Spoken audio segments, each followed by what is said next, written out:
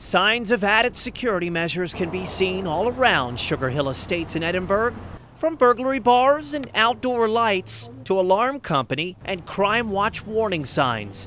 None of it worked to protect Kim Diaz's family from becoming a victim to theft. Our apartment's right here. I can see my cars from the living room and the dining room.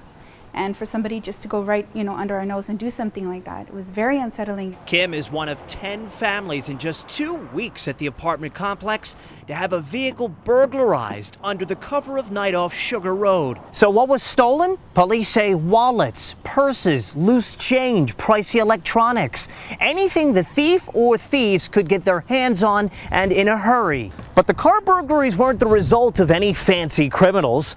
You won't find smashed glass or bent metal around any of the crime scenes. These cases of theft were 100% preventable. You get a false sense of security.